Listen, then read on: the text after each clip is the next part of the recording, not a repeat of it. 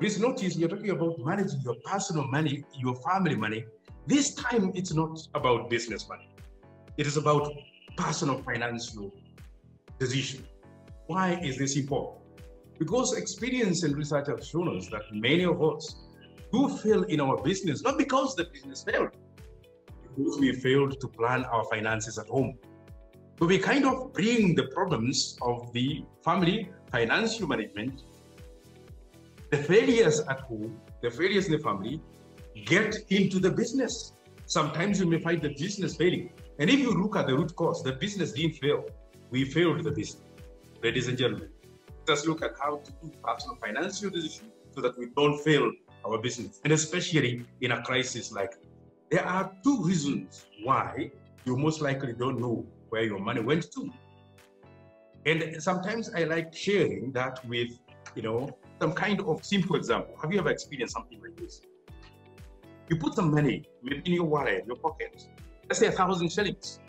You spend it throughout the day, and come evening, you look at the change, and you have a shock. It's only 50 bob. What happened to the rest of the money? You try to trace what you bought. Some of the major transactions you can remember. Put everything together, maybe you can remember 700 shillings. You add the 50 change, you have 750. The next question, what happened to my 250? You can recall, you can tell. Could it be a loss somewhere? Does my wallet have some holes or my pockets have got some holes somewhere? Sometimes you're tempted to call people and ask them whether they gave you change. Why did this happen, my good friend? Two reasons. One, you didn't budget for the money. Just put it in the pocket. So it can go anywhere. And two, you didn't record your transactions. You got a receipt anywhere, you forward it, throw it away. If you didn't record it, you hadn't planned how to spend it, it's unlikely. Don't push your mind to your brain too much. It's unlikely you remember. Now that is just about 1,000 shillings for just about hours in a day. What about the many thousands, millions that goes in business? Okay, and the number of days, months, years.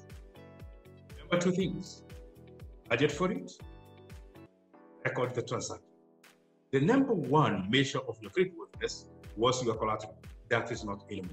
The number one measure of your creditworthiness today is your credit. Have the discipline.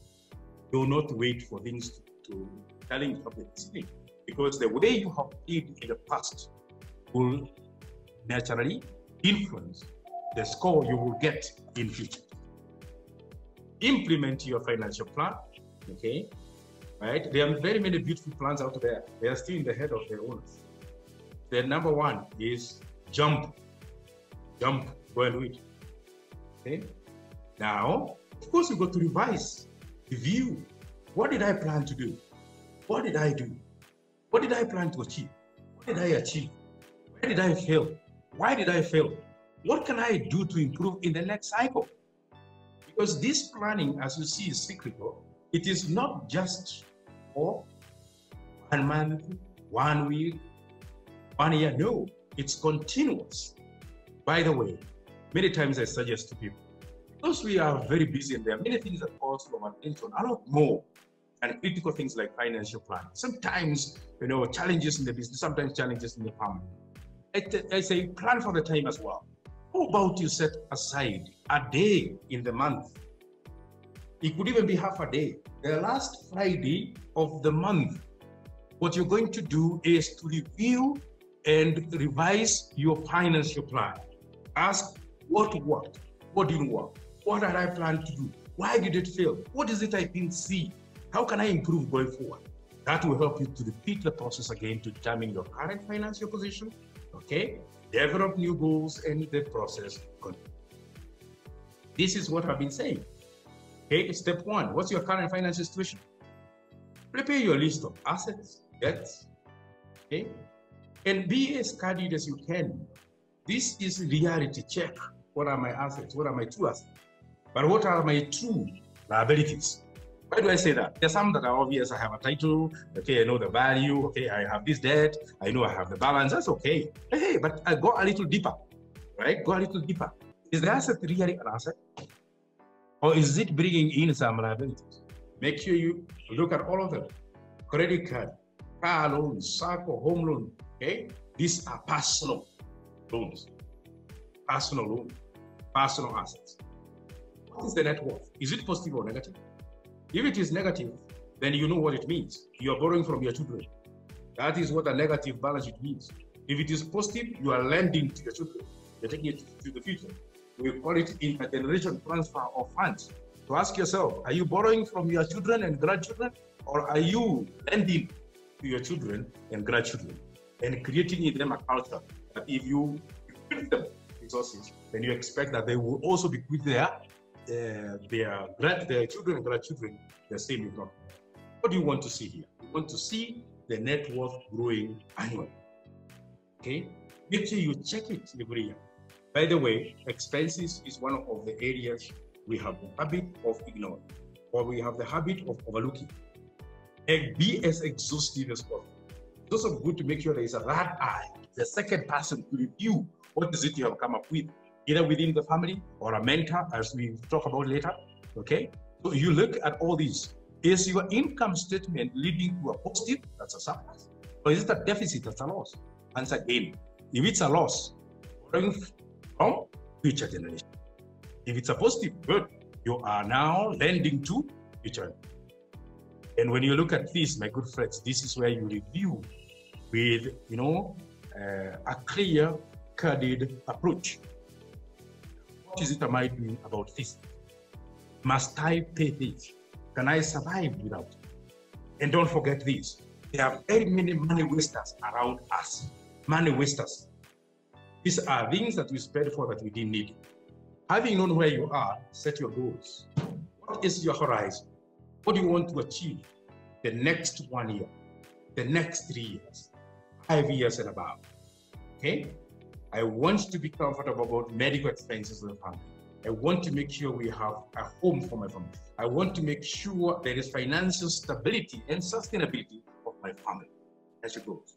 So what are the courses of action? As I said earlier on, how can you achieve this now? So there are many different ways of buying the house. Should I construct one? Okay. Should I buy one outright? Okay. Now you've got to assess all these things, the value, the security, the future, right? And what return you're going to get out of it. Okay. And then how do I finance it, for example?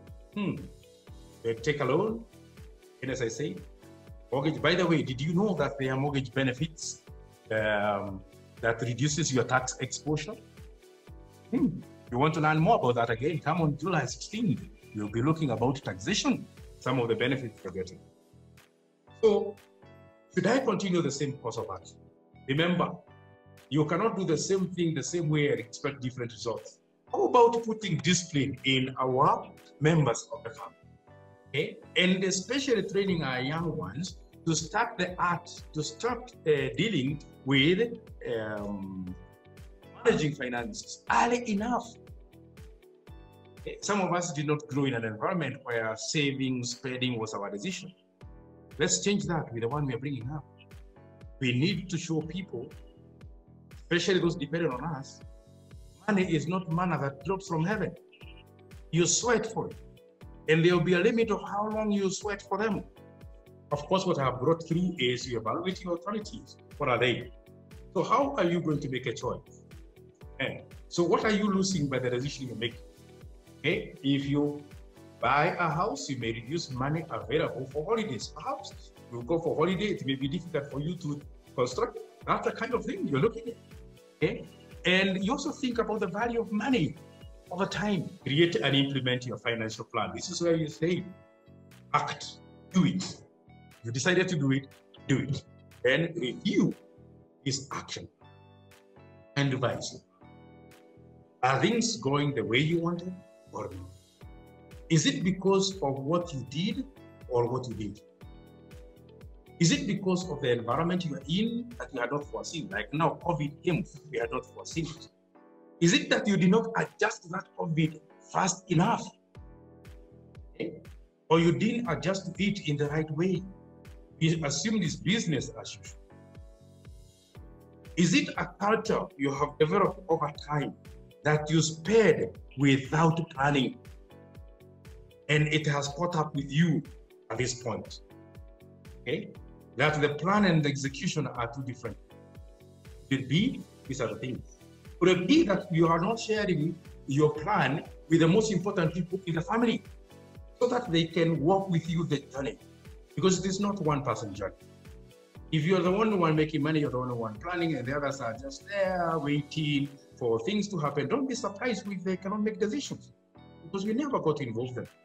Sometimes one of the subjects I like sharing a lot about is on family business management. Okay, and I know soon Moses is going to give us an opportunity to do that.